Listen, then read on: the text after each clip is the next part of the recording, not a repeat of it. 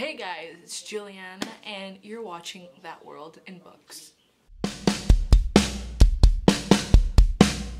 So first things first, we are going to be talking about Empire of Storms.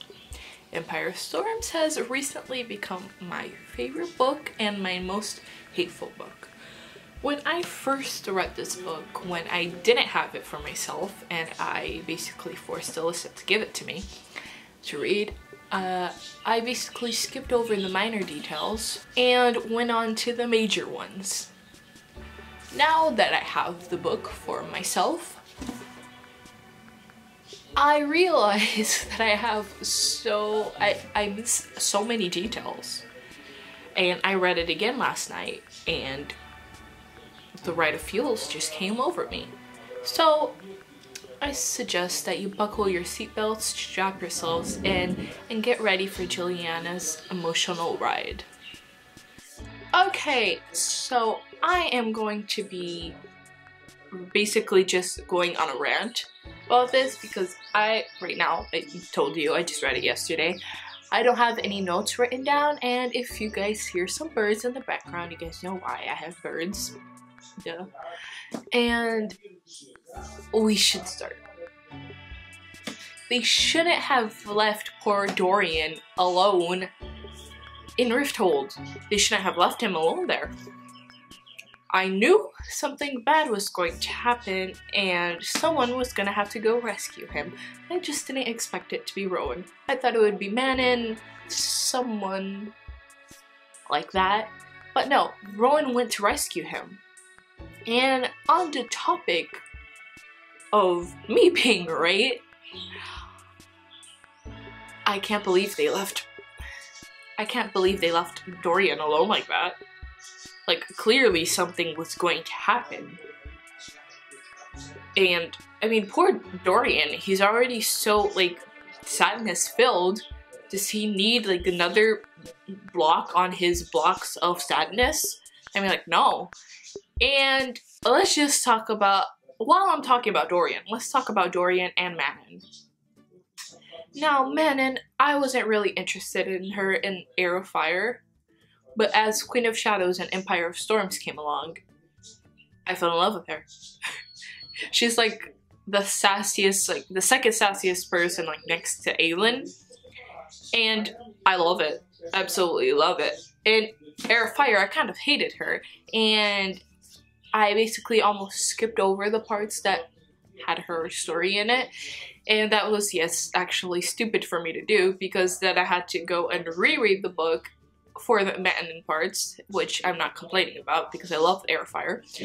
And I learned that she became a softie. Well, not a complete softie, but with Abraxos and that cute little furry ball of beast. I fell in love with Manon, and in this book, while they are on a ship, the characters are on a ship, Manon is deeply hurt, and Abraxos came to the ship and landed her on there. They're both, like, really hurt. And Dorian jumps into the water to save her. Now, I find it cute that Abraxos is just like, oh, my master's hurt. Let me take her to Aelin, the witch's enemy. But the thing is, I like this connection that they have because they are going to make really good allies in the next book. And I'm really excited for the joining of the 13 and Aelin's group. Now, I shipped Dorian and Manon right from when they started talking. I just didn't know it would go down that far. If you know what I'm talking about. I didn't know it would go down that far. And I was just fairly surprised because Dorian, he just got out of a deathly relationship with Sorsha. Or is it Sarsha? Sorsha? Yeah, I think it's Sorsha. He just got out of a relationship with Sorsha, and she died. Oops. So I don't know if Dorian's going into this relationship like, oh, Manon could die at any moment, or this is just for fun, which I really hope it isn't, because I'm a hardcore Manon and Dorian shipper. And I find it funny because Aelin, if I would say, she's acting a little jealous for my taste. She was just so I did. She was like, and I'm just like, dude, you got your immortal fae over there. Let Dorian be with his immortal witch. Okay. And on to another topic, which I am deeply obsessed about, is Rowan and Aelin. Now, Rowan and Aelin, they started off as hateful towards each other, an Heir of Fire. I absolutely love that. But I was a hardcore Kale and Selena shipper. But when I met Rowan, I was just like, he's exactly the type of broodiness she needs. So I broke off my Kale ship and I went over to Rowan. But I had no idea how this was going to work out, since he was basically like, he was bloodsworn to Maeve. And I was just like, please, Sarah, let him go. And turns out she let him go. So they went from a hateful like relationship to I can deal with you, to it's complicated, as we saw in Queen of Shadows, to getting married in Pyre of Storms. I was so surprised, and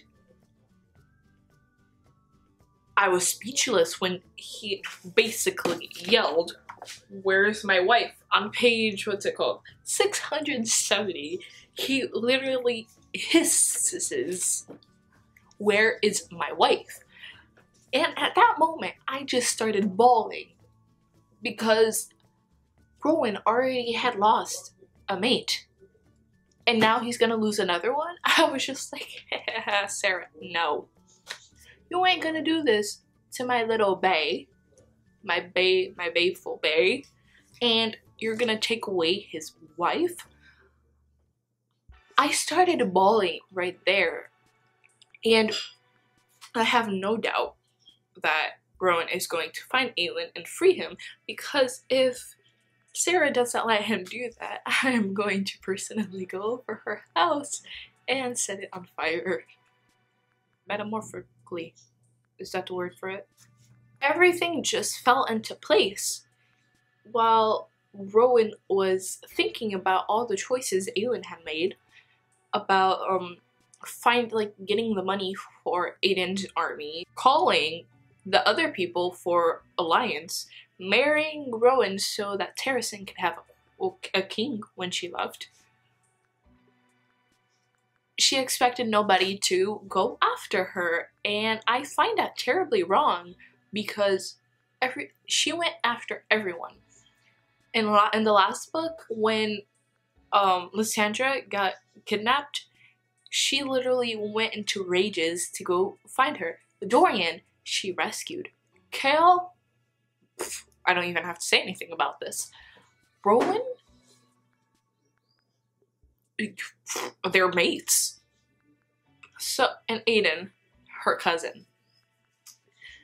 So I can't believe that Aiden doesn't believe that anybody's gonna go after her, and that's the only flaw that she had in her well-made plan, and I absolutely loved it. I hated it, and I loved it at the very same time. Now, onto another couple, or I don't know if they're good. Eli and Lorcan. Lorcan was a man beep, basically. In Queen of Shadows, he wouldn't stop bothering Aelin and Rowan, and I just wanted him to stop. And I find it completely funny in the Eye of Elena that Aelin gave Lorcan a fake one. And she said, and I quote, she said, "Here's hoping you discover more creative terms than beep. To call me when you find this. With all my love, AAG." I love this relationship between Lorcan and Aileen. And I find it completely funny because in the last book, Ellen set up a trap for Lorcan and she promised to cut off his manhood. I'm switching topics. Let's go back to Eli and Lorcan.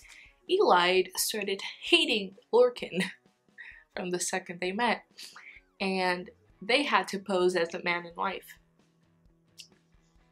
I shipped it, but I didn't because Eli is such a sweet person, and then Lorcan's like this massive fae beast.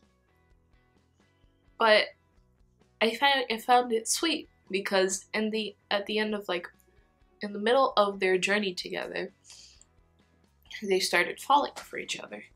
But once Eli realized that he was basically he was calling Maeve to come capture Aelin, she got so pissed. But Lorcan felt so bad because, like I told you in another part of the video, when Rowan said, "Where is my wife?" he basically stumbled where he was.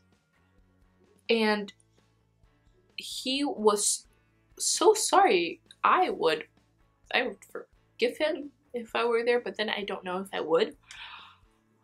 And I really want Eli to forgive him. And I just want Maeve to be dead already. And throughout all of this, I died. Okay, no. Let's talk about Lysandra and Aiden. Their relationship is goals. I love that they can see each other as equals, and Lysandra, she doesn't care the way she talks to him because she always tells him the truth, and that makes me so happy. I'm waiting for Aiden to realize that it was Aylin's fault that Lysandra had to do this. It wasn't Lysandra's fault because Lysandra doesn't serve Aiden. No. You got it all wrong, sweetie Aiden. She serves Aelin, which has been her friend. So I really hope these people sort themselves out. They're my ride or die. Great shippingness. I feel very strongly about this book. It is my favorite young adult fiction series, and I will continue to follow it until the very end. That was my emotional ride of feels. I hope you guys enjoyed that book talk. Give this video a thumbs up if you want to see more videos like this. Don't forget to follow me on social media, which will all be linked down below. Don't forget to subscribe for more videos, and I think that is all. Sarah J. Maas, thank you for writing this amazing book, which I will forever cherish. Thank you guys so much for watching, and I'll see you guys in my next video. Bye!